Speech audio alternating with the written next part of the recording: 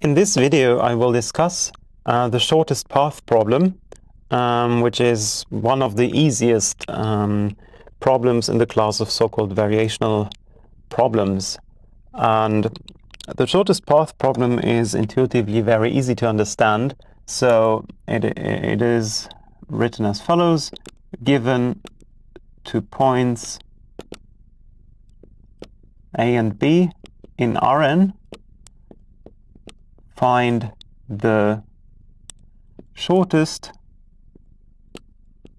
path which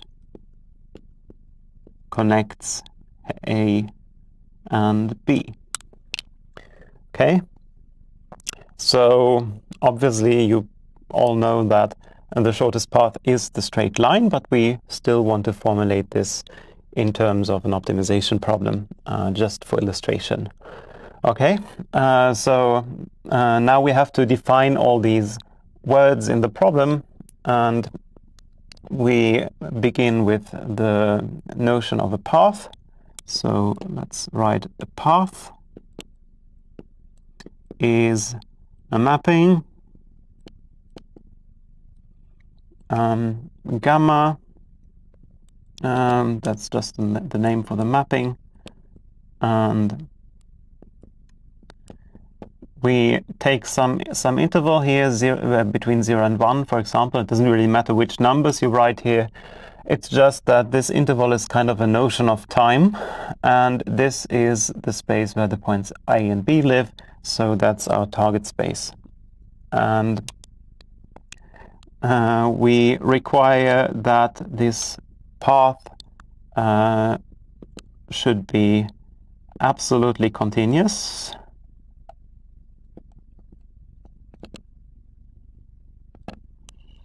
and it doesn't really matter if you really know what this exactly means. The point is that it ensures that the first derivative of this exists almost everywhere, and if you integrate over the first derivative, then you get back gamma. So gamma is the integral over gamma dot, the first derivative with respect to gamma. And we will need this because the first derivative will appear in the optimization problem, namely when we define the word shortest, and by this we have to do via the length of a path.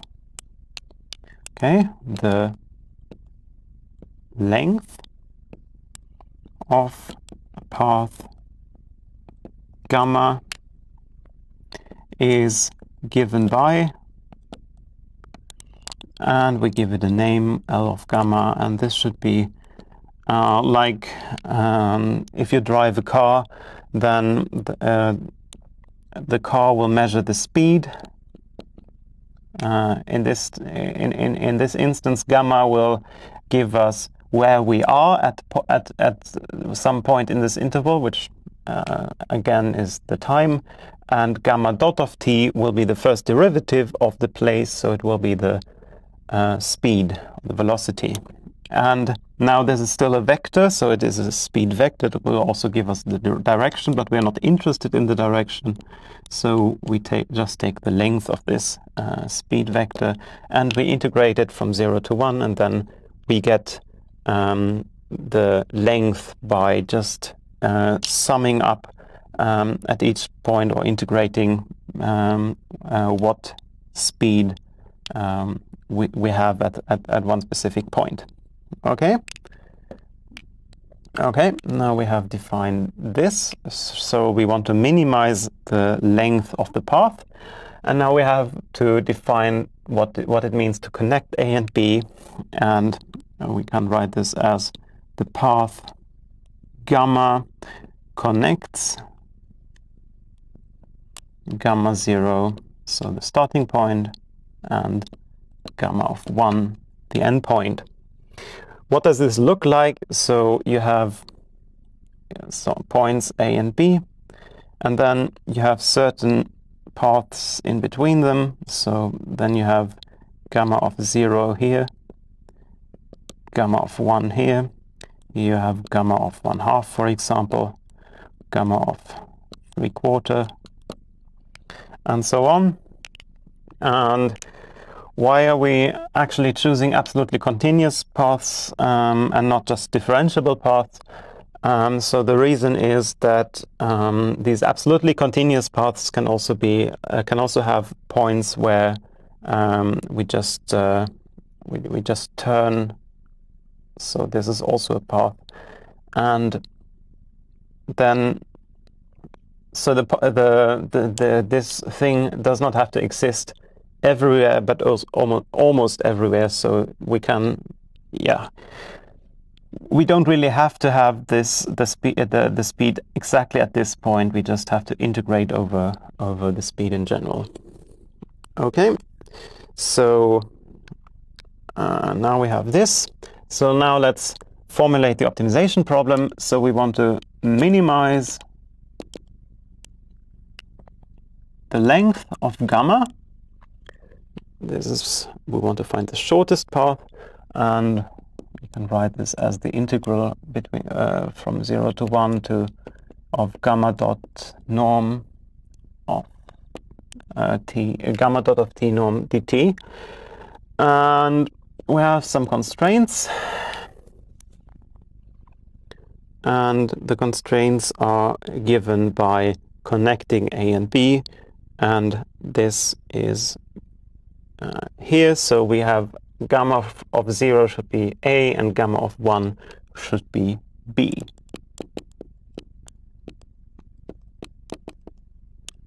And our variable is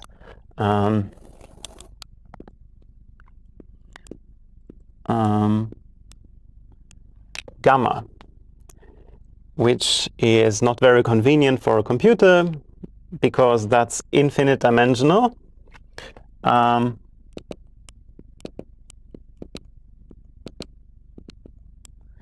Yeah, this is an infinite dimensional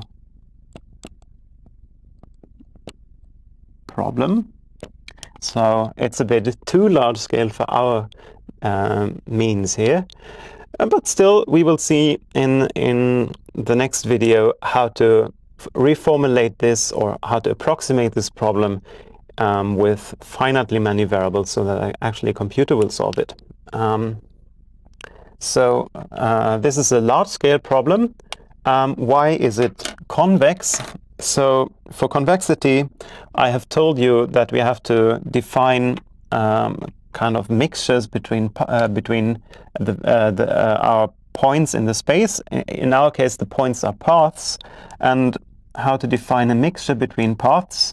So let's take two paths like here. In between we have like gamma of 1/2, and the other path should be gamma prime. This is not the derivative, it's just gamma prime of 1/2, so gamma prime is another path. Then we have gamma of 1/4. Here we have A, which is gamma of 0 and gamma prime of 0. Here we have B, which is gamma of 1 and gamma prime of 1, and so on.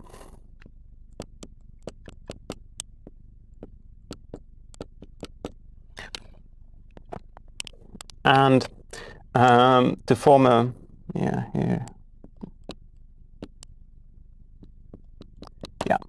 to form mixtures, we take every point in time, we form the mixtures here, and then we get our mixture path. So what we have to show is, if we want to be sure that we have a convex optimization problem, we have to show that we have a convex optimization problem, a convex objective function, sorry.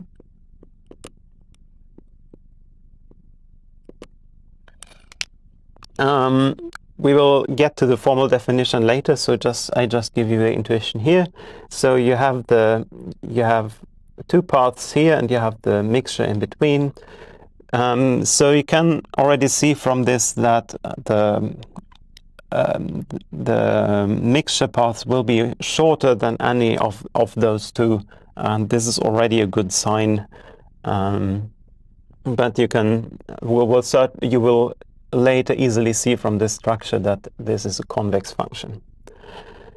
And these are convex constraint sets.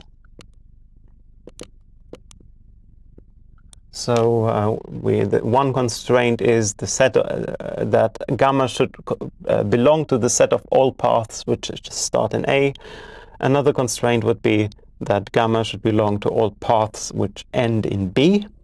Why is this convex? That's very easy to see, because, for example, because if you have two paths which both start in A and you form the mixture, then the mixture path will have the same starting and end point as both of those two have. That's rather easy to see. If you take the mean between those 2 points, then this will still be A. Okay. Yeah. Now let's just comment how to screw up. So if you have an obstacle, or if you had an obstacle, let's just begin a new picture. If you have A and B, and if you imagine that you have an obstacle here which you're not allowed to cross,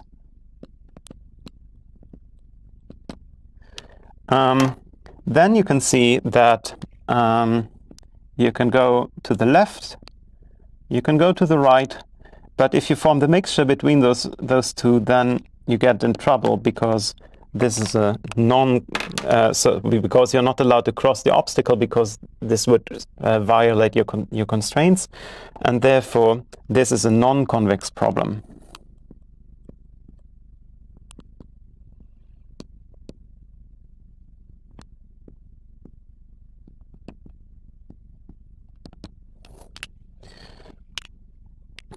Okay.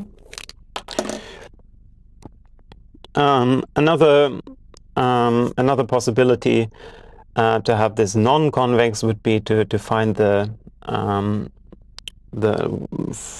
for example, if you imagine this were like rays of light, and you have some matter here which has a lower light speed, and you would like to find the shortest or the fastest path from A to B, or if you have a road system and you have a swamp in between and you're slower, and then it's easier to drive around this, or to lead your light light around this. Light probably makes less sense. Then this would also make the problem probably non-convex, because then you don't have this guarantee with a compromise. You also get the compromise in objective function value. Okay, and another feature of this problem in particular is the problem will be non-differentiable. Why is that? Because we will see that the norm is not differentiable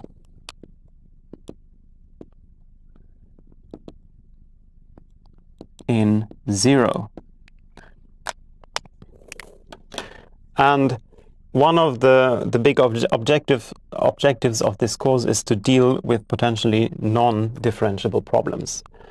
Okay, so in the next video we are going to see how to approximate this infinite dimensional problem with a finite dimensional problem which retains these convexity properties, and this is called discretization.